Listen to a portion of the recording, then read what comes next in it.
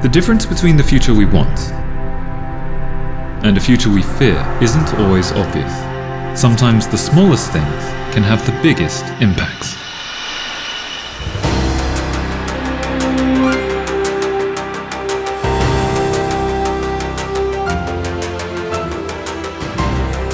Three-quarters of the world's main food crop types depend on the most unassuming of creatures: animal pollinators. What is animal pollination? It's when an animal carries pollen from the male part of one flower to the female part of the same flower or another flower of the same species. This results in fertilization and the production of fruits and seeds. There are two types of animal pollinators: managed and wild. Managed pollinators include the western and eastern honeybee, as well as some bumble, stingless, and solitary bees.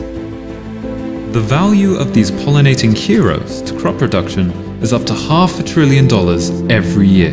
Many important cash crops benefit from animal pollination and are leading export products in both developed and developing countries, providing jobs for millions of people. The volume of pollinator-dependent crops has increased 300% over the past 50 years.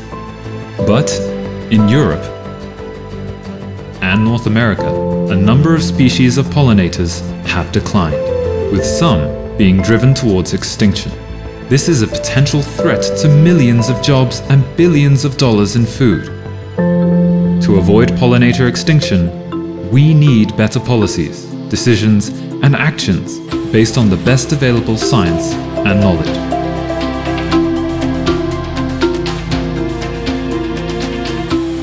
In 2016, the Intergovernmental Science Policy Platform on Biodiversity and Ecosystem Services, IPBES, launched its assessment of pollinators, pollination, and food production, providing critical information for decision makers in government, research, business, and communities around the world.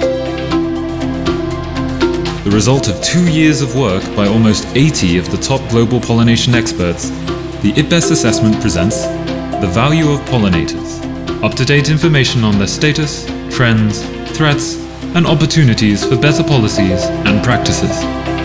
Pollinators are important contributors to world food production and nutritional security. Their health is directly linked to our own well-being. Widespread pollinator extinction would be catastrophic for economies, and we would no longer be able to enjoy many of the foods that are part of our daily lives. Pollinators make significant contributions to medicine, biofuels, fibers, and construction materials. They are symbols of identity and part of our global heritage.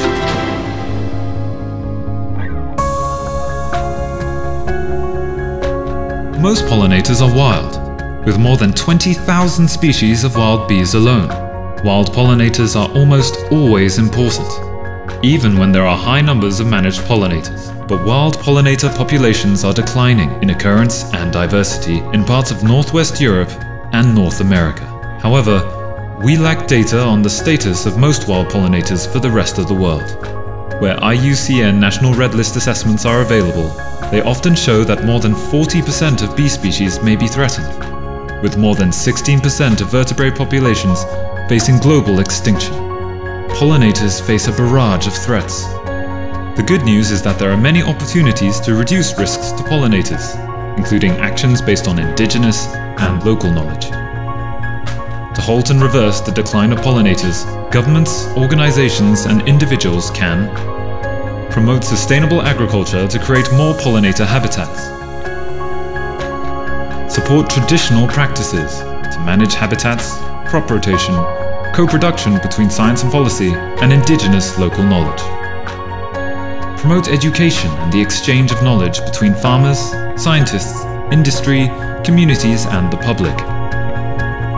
Reduce pollinator exposure to pesticides by reducing their use, and improve bee husbandry, coupled with better regulation of trade and commercial pollination.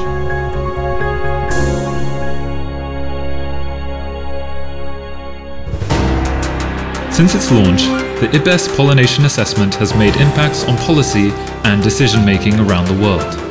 At the 13th meeting of the Conference of the Parties to the Convention on Biological Diversity, 196 governments endorsed the key messages of the IPBES assessment, deciding to protect pollinators based on its findings.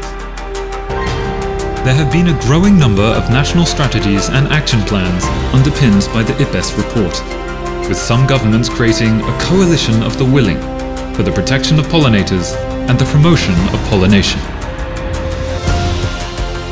The IPBES assessment also gained significant media attention.